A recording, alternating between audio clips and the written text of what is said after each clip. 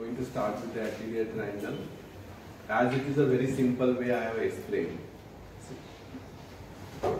As it is a simple way I have explained the understand, concentrate. Very important. When you see the anterior view of the triangle, it is very important. When you see side view of that is the quadrilateral in space. Quadrilateral means four-sided. So that four-sided quadrilateral space of the neck which is there, that is having the triangles. Okay.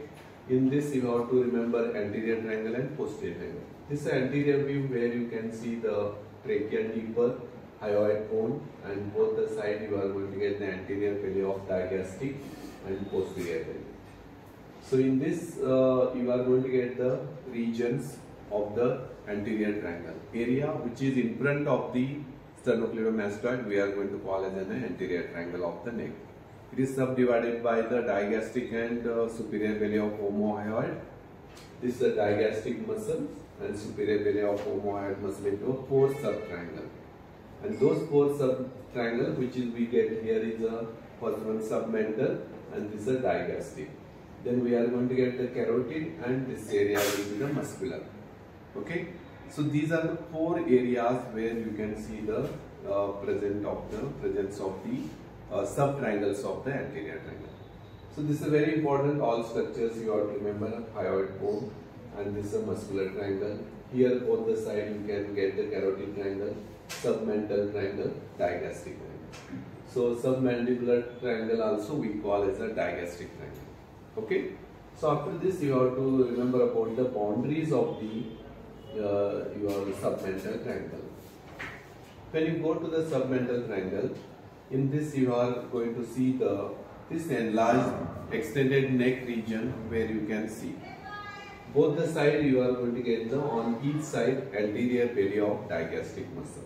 Very important boundaries I am asked you just now. That is a very important. They are not the same medial, lateral or something. So that you have to remember on each side you are going to get the anterior belly of digastric, and we are going to get the base is from that is a hyoid bone, apex lying at the chin. So this is very important to remember about it is a median triangle of the subtriangle of the anterior triangle of the neck. Okay. So this median triangle means midline, half right side, half left side. So that it is in the midline. So that it is a median triangle of the anterior triangle of the neck situated in the submental region. I have told boundaries we are going to get on each side. We have the anterior belly of digastric, base is hyoid, apex is formed by resting on the chin. Deeper to this we have the mylohyoid muscle. Here that is making the floor for the anterior jugular vein. This is. But whatever this muscle which is we are going to get mylohyoid muscle, that is making the floor for the anterior triangle. So this is all about the. Then these are the small submental lymph nodes. Contents of the submental triangle are the 3 to 4 or we get the 2 to 4 small submental lymph nodes. What is the draining area? I have told this area part which is you are going to get. That is superficial to the part which is present on the submental region, adjoining gum, lower part of the anterior part of the floor of the mouth, tip of the tongue, lower lip, central part of the lower lip. Central part of the lower lip, adjoining gum, then anterior part of the floor of the mouth, tip of the tongue. And fascia covering on this area, all will be drained by the submental lymph nodes. Very important submental lymph nodes you have to remember. Anything which is draining area infected, you are going to get the enlargement of these lymph nodes. Okay, so that is the one which is you have to remember. Next comes about the next you are going to get the digastric triangle. So digastric triangle, which is the area situated in the submandibular region. We are going to get the digastric triangle is present in the submandibular region. So one thing you have to remember, this is the area between the one which is you have to explain base of the mandible to the you are going to get the that is a hyoid bone.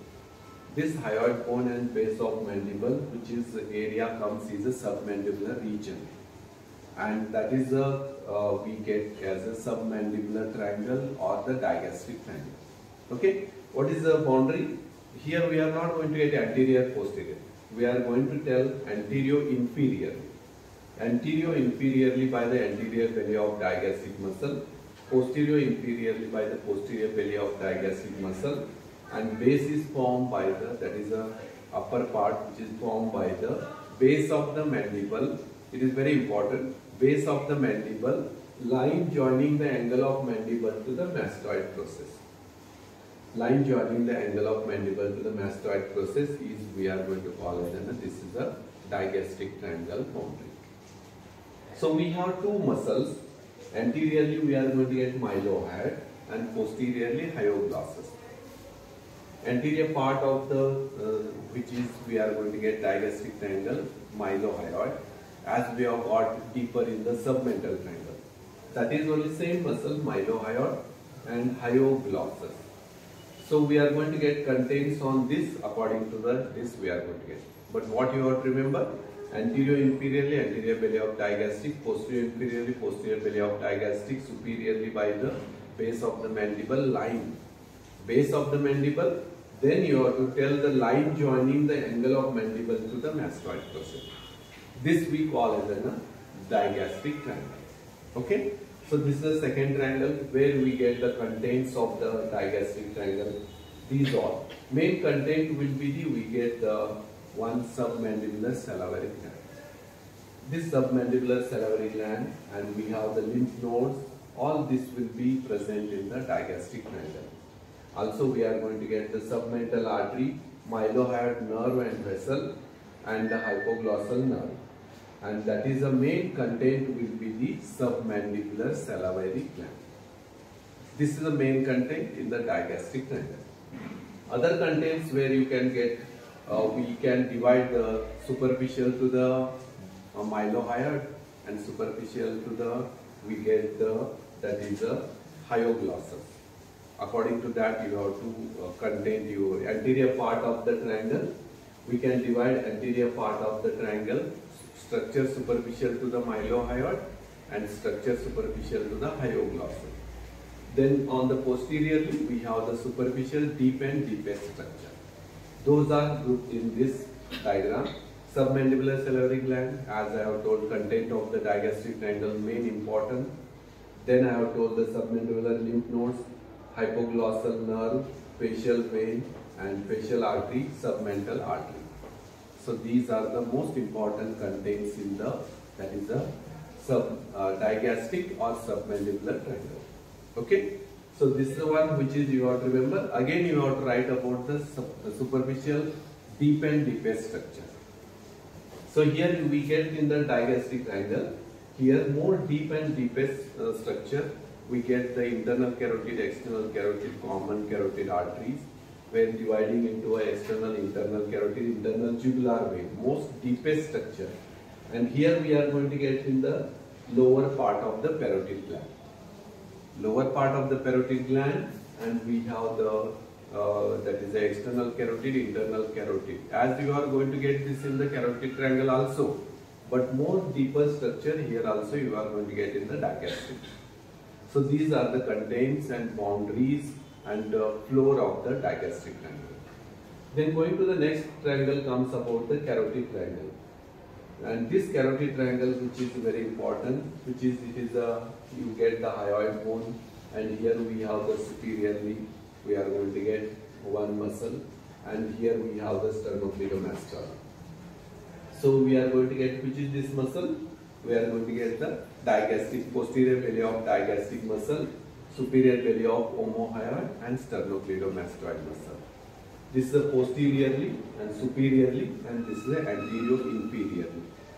Superiorly by the posterior belly of digastric muscle, anterior inferiorly by the superior belly of omohyoid, posteriorly by the sternocleidomastoid muscle.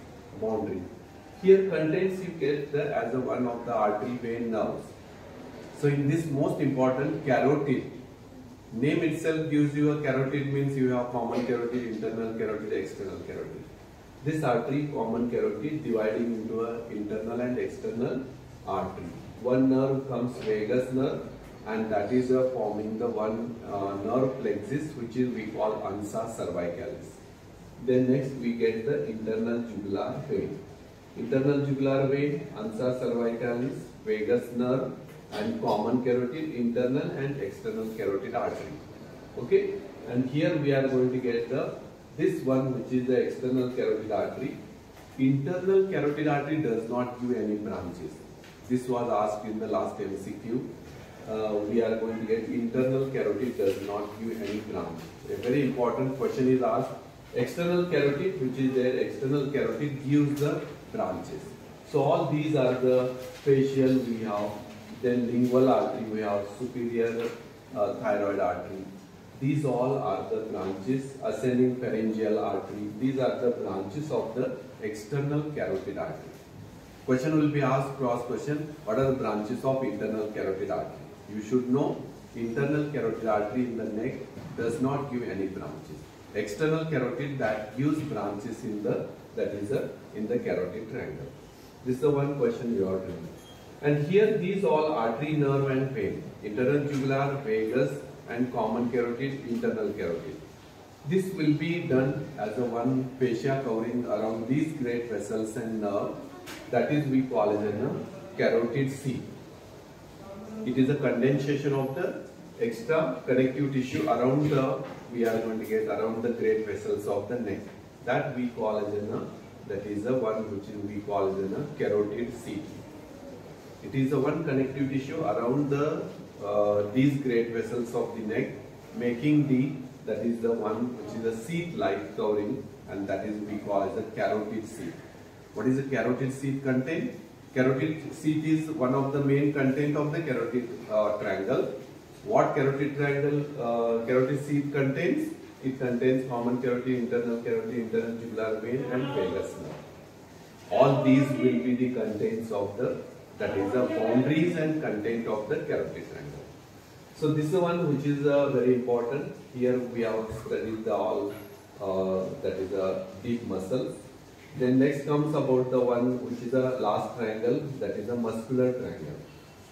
So here muscular triangle which is you are going to get, that is the muscular triangle which is bounded anteriorly by the median plane anteriorly, and posterior superior belly of omohyoid, and inferiorly we are going to get the sternocleidomastoid muscle, and posterior superiorly and anterior median line.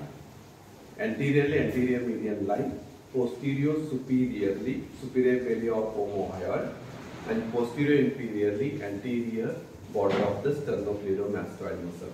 And these are the muscular triangles of the neck.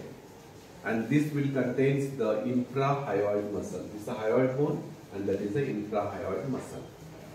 Okay, so you have to remember about the what? Here infrahyoid muscles are the sternohyoid, sternothyroid, thyroid and omohyoid. These all are the contents of that is the muscular triangle of the neck. So this is all about the total discussion about the anterior triangle of the neck and its sub-triangles, that is submental, digastric, carotid and muscular. You have to remember boundaries and contents. In general idea you have to get, when you go to the triangular area, that in this you have to explain all the content idea, submental region where you are going to get submental lymph nodes. Common, if you don't recollect, at least remember submental triangle, where it is situated, what is the content. So what you have to remember, submental lymph nodes and submental, that is a small group of lymph nodes, about 3 to 4 or 2 to 4 in number. Those we call as in a submental lymph nodes. Second one, you have to remember digastric triangle. It contains the submandibular salivary gland, lower part of the parotid gland, and deep structure we get the common carotid, internal carotid, jugular and vagus nerve. Then going to the most important digastric, you have to remember is submandibular salivary gland, major content. Then going to the carotid triangle, common carotid, external, internal carotid, internal jugular and vagus, as it is a carotid sheath and carotid content. So those you have to remember this diagram. you can draw for the content of the carotid triangle and carotid C. Okay, so this is the one which is you have to remember. Muscular triangle, you have to remember the muscles. As it is name itself gives you the muscular, means it should have the below hyoid bone it is. So muscles included as a content are the infrahyoid muscles. So those we call as an infrahyoid muscle are the content in the muscular triangle. That is we call sternohyoid, sternothyroid, thyrohyoid and omohyoid. Not suprahyoid muscle. Suprahyoid muscles 4, digastric, stylohyoid, mylohyoid and geniohyoid. So these all should not be confused, suprahyoid and infrahyoid muscles. This is one you have to remember. This diagram you have to practice for the content. This is a digastric triangle contains and floor. This is a submental triangle. So separately long question can be asked on the digastric triangle. Separately long question can be asked on the carotid triangle. Okay.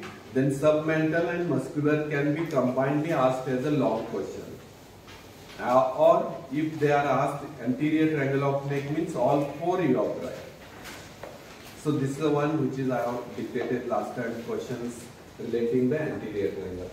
So this is what about the main important part which is we have dealt, that's the anterior triangle of the neck. Okay. So diagrams you have to complete and whatever it is. And once again this diagram we are going to deal when we deal the submandibular salivary gland. So that is very important, you have to remember. Is it clear? So this is all about the anterior triangle of neck. Every alternative question paper is having 10 marks question as the anterior triangle. And that important question you should know. Don't neglect this. That is the one which is you have to remember. Okay? Here we have completed the anterior triangle. Then we are going